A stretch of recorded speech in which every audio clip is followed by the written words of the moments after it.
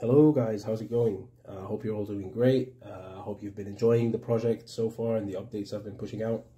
Currently the project is completely done. I'm finished. I don't think I have anything more to do with it personally. There's a lot of ways you could improve it. You could increase the RAM, you could add more registers, you could add probably an LCD or something. I've seen a lot of ways people have been creative with this. But yeah, that pretty much cuts it for me. I don't think I'll be working on it anymore. I was really enjoying it, but I have other stuff to work on now. But anyway, I think you should go first and watch the first two videos to understand how the progress went and how each module works on its own. Because in this video I won't explain all of them, I will explain the new ones only. And yeah, let's get started. So the first module, I'm just going to give a refresher first on the modules and what they are and where they are. So first we have the clock module. It generates a signal which syncs all of this together, right? We also have the A register, the B register, which are used to store data, which is then used with the ALU, right, to output, just to add and subtract and stuff. It only adds and subtracts, but you could also make it do more stuff. I've seen people make the ALU shift values, which makes multiplication easier, right? And I've seen people make add XOR instructions and AND instructions and other logic instructions. So it's pretty cool, but yeah, we were only sticking with adding and subtraction for now. What else do we have? We have the program counter, which is basically equivalent to EIP or RIP in x86 assembly. 64-bit version is the RIP. And here, this basically just counts which instruction we're going to execute, right? So we will fetch it from RAM and then the rest of the computer would decode it and execute it and stuff. We have the flags register, which is basically like the flags register in x86. We have a 0 flag if the result is 0. We have a carry flag if there's a carry in the output, right? What we also have is the memory register. The memory module actually consists of the RAM itself, the memory data register and the memory address register, which, yeah, their names are self-explanatory, I guess. We also have the instruction register, which does two things. We will explain in a bit. And we have the logic or the control logic for the computer, which has the CPU microcode, which basically tells it how to execute what instructions. We have, and finally, but not least, it's actually, yeah, it's pretty cool, the output module, which basically works with an out command, which outputs whatever's in the A register out here. So yeah, let's get started. Basically, let's just take a look at how generally instructions work in assembly. Or actually with computers, right? So when you give a computer an instruction, it doesn't guarantee that it will actually happen instantaneously. It takes a couple of cycles to finish, because usually it has to do a couple of different stuff. So for example, if you tell a computer to move something into a variable, it doesn't do it instantly because it can't just go and put it there. It has to move data on the bus. It maybe has to read something from a memory location. It really depends on the computer architecture. But it takes a couple of cycles. And in our case here, we actually, if I pause the clock for a second, we have this part of the computer right here. This basically is a counter, right? And it counts for each instruction cycle. So in our instruction, we have a maximum here of 5 cycles, and it tells you which cycle of the instruction we're on. So for example, and we will step through this in a bit and understand, but for example, if I have to read something from memory and then move it to the A register, right, this could be done through a single command. It would divide this to a couple of instruction cycles so we can actually do it efficiently. And actually be able to do it without conflicting, so I wouldn't load a value elsewhere or corrupt something in the circuit, right? So so basically that's what this does, this part, right? So basically just this it kind of like calculates, or doesn't calculate, counts which micro instruction we're in, right? And we have the reset button here, which just basically resets everything to 0, so we can start executing at the first part, the first address of the computer, right? So basically what this does is that it counts, right? So it counts and tells us which micro instruction cycle we're on. And depending on which cycle we're on, this part So this is the microcode, right? It sends different control signals to the rest of the computer. Remember in the previous videos, we had a load A signal. It was a cable, right? It was a wire. It wasn't really a cable. It was just a wire. It was a wire for the A register, which had load A on it, or maybe clear A, or the load B, or the sub signal for the ALU, which basically made it subtract. We don't really have these anymore because they're all connected down here to these control signals, right? So if I take this paper out, give me a second, we have these control signals, right? I hope they're visible enough. Please focus, please. Yes, there we go. I'm filming this on my phone and it's not really the best, but I'm trying. I could turn off the flash probably. Yeah, now it's much better.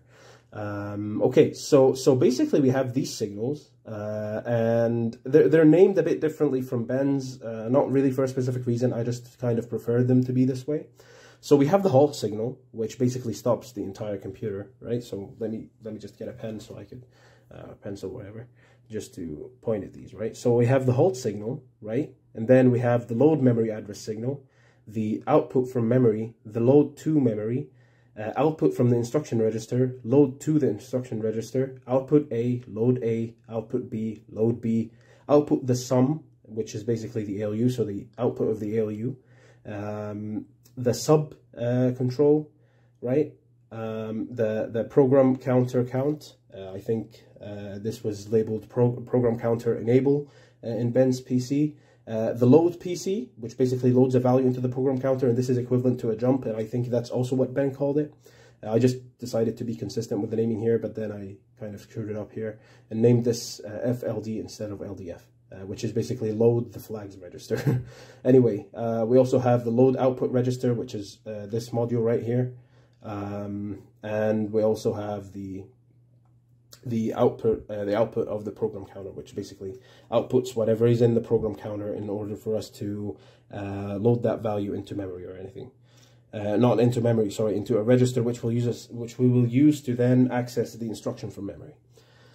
Right, so let's just fix our brightness here for a bit so you guys can see better, because these LEDs have a really bad glare, right? Anyway, so basically you saw these labels. The label for these signals, right? So what basically happens is, depending on the instruction we find, the instruction is fetched from RAM. So depending on the program counter is loaded into the memory address register here, right? And then the memory address register fetches the content of RAM and outputs it to the bus, which is then loaded into the instruction register. So now we have the instruction, so we fetched it from RAM. If you remember when you studied, if you did study computer science, you probably studied something like fetch, decode, execute, store, right? So we already fetched it from RAM, and now we're decoding it, right? So the instruction goes down here to the instruction register, and the first 4 bits of any instruction, we'll get to the instructions in a bit, but the first 4 bits of any instruction are used to decode it, right? So basically that's the instruction. The instruction is only 4 bits, and the operand for it is 4 bits. So basically we have 16-bit instructions. So yeah, here right now we have some instruction. We will see what it is later. And this instruction is sent from the instruction register down here to the microcode. The microcode is on EEPROMs, and you could watch Ben Eater's video, which explains how you can replace pretty much any combinational logic with an EEPROM. It's a really cool video, and we've used it twice in this computer. We've used it here, and we've used it in the output module. Right, just give me a second to tie this again, because it disconnected probably. Yeah, whatever. Yeah, I'll ignore it for now. So yeah, after the instruction has been decoded, right? So the instruction has reached here, right? And it's now outputting whatever its decoded output is to these control lines, which basically tells the rest of the modules which one will work and which one won't, and which one will be input, which one will be output, right? So these lines would be running. So if we reset this computer and start looking at what we're doing, we can start determining what's actually going on. And I hope you can see these down here, but I know they're not visible, but I'll try to say what they are. I mean, they're very difficult. This is very difficult to fix. I'll probably try and fix it in post-processing or something, but post-editing or whatever. But yeah, so basically the first step of any instruction is load memory address, right? The load memory address is on, and the out program counter is on. So basically this will load 0 into the memory address. And if we pulse the clock, and just notice that we're currently here in the first micro instruction. So there's an LED that's actually dim over here. I'm pretty sure you can see it. This one. So if we pulse the clock once, this was actually done. So we actually loaded whatever was here into here. But since they were both 0, it didn't really show. But we will see now that after we've loaded the address of the instruction we're going to read, we are now loading the value in memory for that instruction, right? So we have address 0, so we're going to read address 0 from RAM and see what instruction is there. So currently the control signals that are enabled down here is load memory, right? Which is correct. We're loading the value in RAM into the data register, into the memory data register, and we also have the load instruction register. I just have to move this paper a bit because it's harder to read. Yes, this is now it's aligned, and we have the load instruction. Sorry. The first signal wasn't load; it was out, which makes sense. I just got confused between the signals. So it's basically outputting what's in memory, which is correct. Like I explained it correctly, but the signal was wrong. And then whatever is in memory is loaded into the instruction register. So load I is also enabled. And program counter count is now enabled because since we fetched the instruction, we're going to fetch the one after it. So if you pulse the clock again, the program counter now has a 1, right? And now we're going to execute the third micro instruction of the whatever instruction I found here. We'll get into instructions a bit later, right? So it's going to load in the memory address, right? And it will take this part of the instruction register, so the operand of the last command, it's going to load it into the instruction register, into the memory address register. So it must have told, like this command, whatever it is, it must have told it to load a value from memory address hex ff, which is basically all ones. So we can actually see this here. So this is the part of the command, the first 4 bits over here, or the last 4 bits, and the first 4 bits over here are the address. This is just guessing. We will actually check what this command is later on. So if we pulse the clock, this is correct. We're now addressing address hex ff in memory, and it has a value of 1. And now the fourth micro instruction of this is telling it to output from memory the value, output it to the bus, right, and load it into the B register. So, okay, so now we should see it in the B register, which is correct. So far it's been executing fine. And now the final part of the last instruction is basically load A. So it's going to load whatever's on the bus into the A register, and it's telling it to output the ALU output, which is 1, and update the flags register, which is FLD, so flag load. And if we pulse the clock again, this is what happens. The flags register did update, but it's both zeros because there isn't a 0 or a carry. And we got a 1 into the A register, right? Basically loaded what was in the ALU, and now it's going to fetch the next command. So the next fetch is going to be the same as the last one. So it's going to load into the memory address register what's in the program counter, which should be 1 now. So there we go. It now has a 1, and we're on the second execution cycle inside the instruction, right? Okay. So now what's basically going to happen is it's going to decode this instruction, and when it decoded it, before decoding it should move it to the instruction register. So we're now getting the command, so we're now fetching the command from the from memory. So this command is going to do something. We don't know what it is yet, but we can tell from the control lines. So currently it's just going to load it into the instruction register like last time, which did happen. And now here it is. So the 3 ones here, right? So 1110, we have it here, 1110. Okay. And now it's decoding it, and it's telling the control lines to output whatever's on the A register and load the output register. So this must be the out command, because it's telling us output whatever's in the A register and then load it here. So it's outputting what's in the A register. And now if we pulse the clock, we should see a 1 here, which is correct, right? And now there's nothing to execute for the final 2 cycles of this instruction. So it's just going to be doing nothing until we get to the next instruction, which is basically at address 2, and so on. I think I will now just let this execute, right? So we can see what's going to happen, and it's just going to repeat this all over. So it's now going to be a 2. Because the last instruction, we're not going to get into it now because we'll explain it later, is a jump instruction. And a jump instruction just makes it, it's a non-conditional jump, which makes it go back to address 0, right? So let's just take this computer away for a second, and let's, I'll turn off the flash and bring back the brightness. I'll just take this away for a second. We'll miss it, but let's just look at this for a moment. So yeah, now we can take a look at these. And what are these? These are the computer instructions which are supported by our computer, right?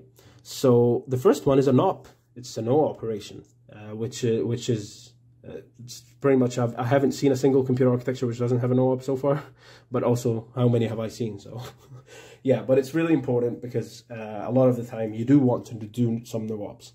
Load A, it basically, you give it an address and it loads whatever is in that memory address into the A register, right? We also have the add command, or instruction, sorry, which basically adds whatever is in the address in memory to the A register. We have the subtract, which does the same as add except subtraction. We have store A, which stores a value from the A register into memory at the specified address.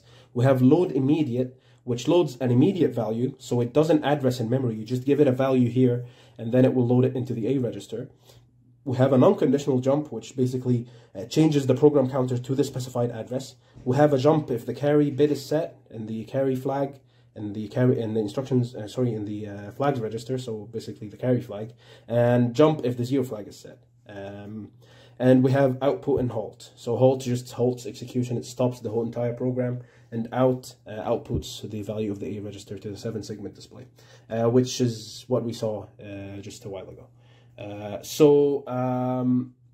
want you to excuse my handwriting because it's probably a handwriting of a 2-year-old. But I've written a small program here, right? Let's just keep this in view, actually. I've written a small program here, which basically does something. If you want, you can go ahead and pause the video and try to figure out what it does. It's not really hard to understand the assembly language of this computer. So basically what it's doing is it's adding to the A register the value in... we'd usually initialize the A register with a value of 0 before this, but we already know it's going to be 0. So it doesn't really matter because we're going to reset the PC first. So we're going to add a value, the value stored in address 15, which is the step variable, right? Let me just tell you what the program does first before tracing the assembly. So what this program does is, I just need to brighten this. What the program does is it basically counts from 0 to the maximum it can count to, which is 255, in a step. And you give it the step in address 15 in memory. So you could give it 1 and it will count in 1s. You could give it 5 and it will count in 5s. You could give it 12 and it will count in 12s. Whatever value you put here, it will just keep adding it, right? And when it reaches 255, so basically it overflows, it will go back down to 0. And then when it reaches 0, it will go back up to 255, and it just does that infinitely, right? So we have an add 15 here, which basically, it doesn't add the value 15, it adds what's in the address 15 in memory. So it's going to add, oh, come on, I want this to be visible. Yes, that's better. So we want to add the step to the A register. And if that causes an overflow, or if it causes the carry bit to be set, then jump to the 4th address, right? If not, then output whatever that number is, and then jump back and keep on repeating this, right? So it basically keeps on executing here until the carry bit is set. When the carry bit is set, it starts subtracting. And when it starts subtracting, it checks, has it reached 0 yet? And then it jumps back up to the first instruction, right? So if it's 0, it goes up here, right? It goes back to the add 15. If it's not, it outputs and then keeps looping here until it reaches 0, right? It's a pretty simple program, but let's go ahead and program it. So, but before we program it, we need to assemble it, right? We're not really compiling anything because this isn't actual C code or anything. So we're just going to assemble it, and I've already gone ahead and done this. Because it's going to be tedious to do in the video. But what we basically have is each instruction has a opcode here, right? And we put this opcode next to the operand that we need. So we're going to add right here is 0010, 0010, which is 0010 here, the add command, instruction, sorry. And then we have hex FF or 15 in binary.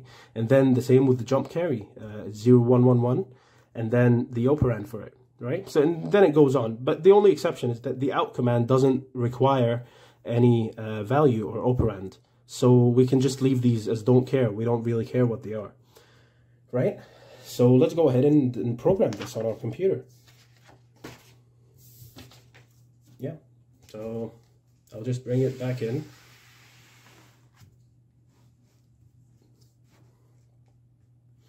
Yeah, I think it's now in the middle, I hope, because I don't want to bother anyone with this. But yeah, let's program it. So let's bring our piece of paper here and let's reset our computer, right? So we've reset our computer and we have our program here. And what we're going to do is we're going to put the program, the computer in program mode. So currently it's on automatic mode or execution mode, where it's basically just fetching the content of RAM and writing to it on its own using the address registers and all. But we're going to turn that off and go to our manual mode, where we can use these dip switches to program memory. So first of all, we're going to go to address 0 and add the first instruction. So the first instruction is 1, 1, 1. So 4 ones and then a 0 and then a 1, then 2 zeros. So that's basically the add 15. So we're going to pulse that, and then we have, yeah, add 15, right? It didn't change anything because last time I wrote a program for this, it was also doing add 15. So we didn't really do anything new. And then we're going to go to address 1. So the instruction register is now at address 1, right? And we have now something here. This is supposed to be jump carry 4, which is right here. So we're going to add the instruction in the data register. So that's 0, 0. So we're going to tie these to 0. So 0, 0, 1, 0. Yeah, that's correct. So just please focus. Yes, thank you. So we have 0, 0, 1, 0 and then 3 ones, right? And then we pulse the PC, the computer once, the clock, whatever, the program button. And then we have the output command, the instruction, which is basically 1, 1, 1, 0, and then we don't care about what these are, but we'll just keep them 0 for whatever's sake. I don't care. And we did a mistake. We forgot to change the address, so I'll have to program this again. Yeah, I know you'll probably skip this part of the video anyway, so yeah, so here we go. So it's now 0, 1, oh, this bit is off. 0, 1, 1, 0.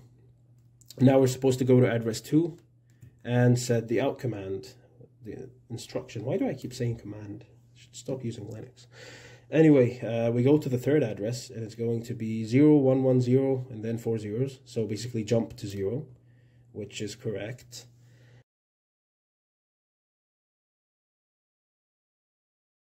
And then we're going to the third address, the fourth, sorry, which is supposed to be sub 15. So we're going to 4, and sub 15 is 0, 0, 1, 1, and then 4 ones, right? So 0, 0, 1, 1, then 4 ones.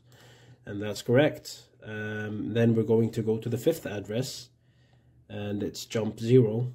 So jump 0, and then the address 0. So it's going to be 1, and then all zeros. So there we go. And then we have address 6, which is going to be an out command and instruction. Sorry. I think we should just focus right here. Yep. So now we have the out instruction. And then we have the jump 4. So it's going to be 0, 1, 1, 0. And then 0, 1, 0, 0. So there, 0, 1, 1, 0, 0, 1, 0, 0. There we go. And then, yeah, we're done. Actually, we forgot something, but I hope that you have figured it out by now. Is we haven't programmed the step at address 15. Address 15 currently has a 1, which is fine, but this would be a bit slow.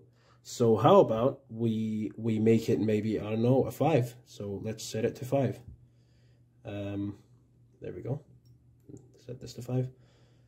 This to 0. So there, we have a 5 now in the FF address. So now we should get proper execution. Let's just keep this paper here so we can get back to it, right? So I could refer back to it when we need. And yeah, we should now go back to execution mode, and we should, when we pulse the clock, we should find this value in memory. So let's bring back our focus and reduce the brightness for a bit so you guys could see. And now we have the first clock cycle, the first instruction cycle, right? So add 15. We're going to fetch it first from RAM. So first we're going to fetch it, and there we go. We've already fetched it into the instruction register. I'm kind of skipping because we already went through this. So it's going to be 0, 0, 1, 0, and then all ones, right? Oops. Yeah. And then we're going to execute this until we find, we're counting in 5s, remember now. So here's 5 loaded into the B register, and then we added it to the A register, so the first one is has executed correctly now. And now we're going to do the conditional jump. So this is actually new, and this is the part where I said we'd look at jumps in the next part of the video. So we're going to fetch the instruction, right? So we fetched it, and here it is. It's 1, 1, 1, sorry, 0, 1, 1, 1, and then 0, 1, 0, 0. So jump if carry to address 4.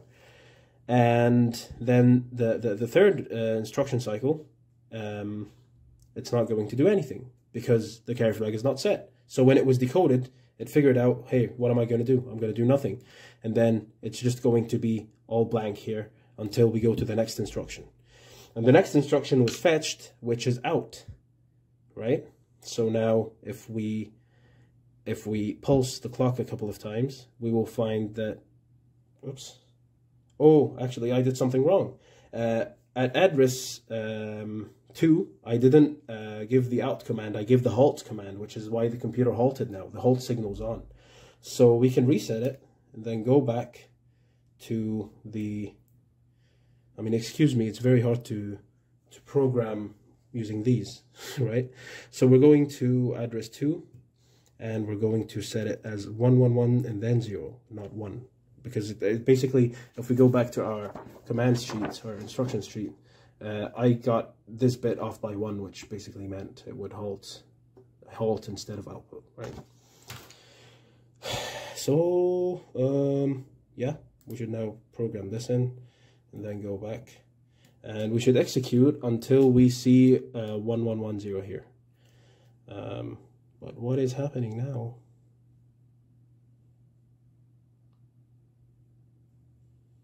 Did we program it? Oh yeah, it's working now. Yeah, I was just confused. Yeah, okay. So there we go. It's now loaded. Yes, but it loaded 1 this time into the... Let's take a look. Oh, there's 1 here. We accidentally programmed this, so we should now set it to 5 because we said we'll be counting in 5s. Yeah, then we can just reset the PC and then continue execution. It should now load 5 again, yes, and then try to execute the jump, which is not executing. And then the out command, the out instruction is now here, so the out instruction is here, and it should now just output a 5 here. So now it's loading whatever's in the A address into the output address, sorry, in the A register to the output register, and then there we have a 5. And then it's just going to skip the next 2 instruction cycles because it has nothing to do. Just fix the focus for a bit. Yeah.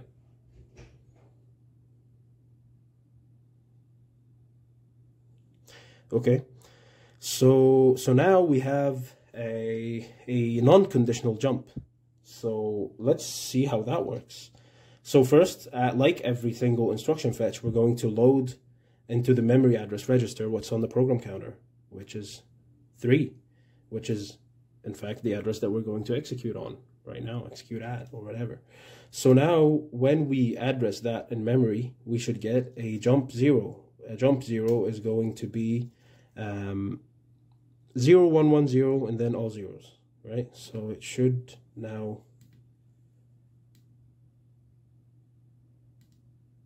okay. Yeah, I think we also programmed this bit wrong. You see, this is kind of embarrassing, but yeah. So at 3 we have jump 0, which should be, yeah, we have 1 bit off, so it should be these 2 bits only. I think we should probably check that we have all the addresses right, so we don't have to keep going back. So let's go back to address 4. Address 4 now has a sub 15, which is 0, 0, 1, 0. No, what's going on? We want to go here. Yes, correct. So this is correct. So sub 15 is correct. And then jump 0 is also correct. And then the 6th address has output, and then 7 has jump 4, which is also correct, and then we have 5 in address 15. So yeah, it should now work. Let's just hope. So there we have a 5 here now, and then we have the that was the output. So now we should have the jump. This is the unconditional jump. So the first cycle we fetched the instruction from RAM, and then we decoded it, right? So the first 2 cycles. And now it's telling it to output whatever is in the instruction register and load it into the program counter. So it's basically, we have here a jump 0. So it's loading this 0 right here from this part of the instruction register into the program counter. And we should now see all zeros here, which is correct. This is what happened. So now it's going to go back to execute here. And if we just let it run for a bit, you'll see that it keeps repeating this. And now it's going to be 10 in a bit, should be. Yeah, there we go. And if we get this mini screwdriver, which is very cute, yeah, it's not focusing on it, but anyway, you should get an idea of the size of it. And we make our clock faster because this is a very small potentiometer, right? And if we make our clock faster, we should see it counting way faster. And now it's counting a lot faster. Still not fast enough. Your computer is way, way faster than this. Okay, so I had to pause the video for a bit, but I'm back now, and we should just fix the lighting now. Yeah, it's now better. So yeah, what I was saying is that now it's going faster, and your computer is probably way faster than this. But you could also figure out why I had it slow from the start, because this is insane. This will probably blind you. But yeah, now it's going up to 255, and it's now going back down to 0, and then it's basically executing. Now it's executing in this part of the code, right? So basically this part. So yeah, it's not going to focus because I've fixed it, but yeah, it's executing in this part. So it's a sub, and then it's executing here, and then it was done. So it's now going back to 255, and yeah, it keeps going. So that's pretty much it. There's not much else to show. You can do all sorts of programs, and you can see, by the way, when subtracting the carry flag here is set. But actually, I wanted to show you something. I wanted to show you the moment where the 0 flag turns on. So let's just wait until it reaches 5 and then pause. And then let's see when the ALU is 0. And we should see, because it's now subtracting, so subtracting 5 from 5. So we should see a 0 in the ALU right now. Right now, I think it's in the next instruction.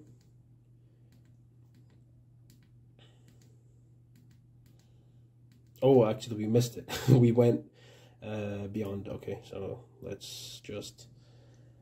we can show you the carry flag at least. I can show you the carry flag when it's on with the addition. So we could stop at maybe 250 this time and try... Oh, this is only 200. And maybe take it from there. So yeah, 250, And then if we pulse it a few times, we get, yes. So this right here is the overflow. So we're adding 255 to 3, but it won't output it because I didn't tell it to.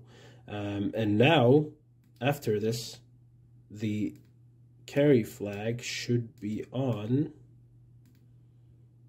when I add these two.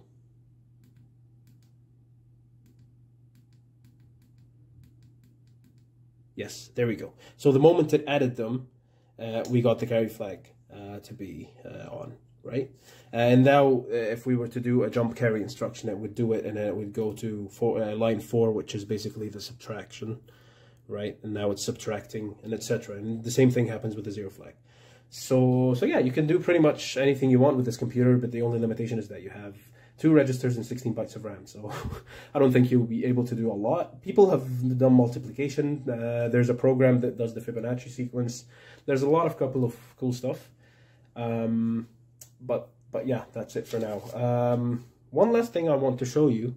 It's not really related to the computer itself, but I mentioned this in my blog post, which I released today as of recording this. Let's just turn this off for now. So I didn't mention this part on the blog post, but I will show you what I did mention on the blog post in a bit. So throughout the build, I ran out of wiring, a lot of wiring actually. So I had to use white wires here and yellow wires here. And down here, I was supposed to use the same wires as the bus. I was color coding it, but now I can't. Sorry, not the bus, the internal connections here. But now I can't, so I had to use black, white, and red, the only remaining ones, because I didn't use them much at the start.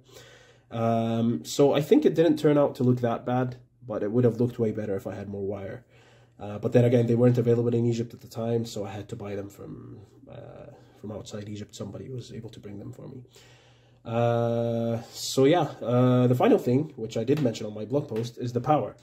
So if we take this out, I know it isn't the most pretty looking thing ever, but it is pretty well isolated. So I made these 4 pins, right? I soldered them through a couple of wires to these 2 pins here. And the same thing with the positive part, with these 2 pins here. Oops, I didn't even in focus.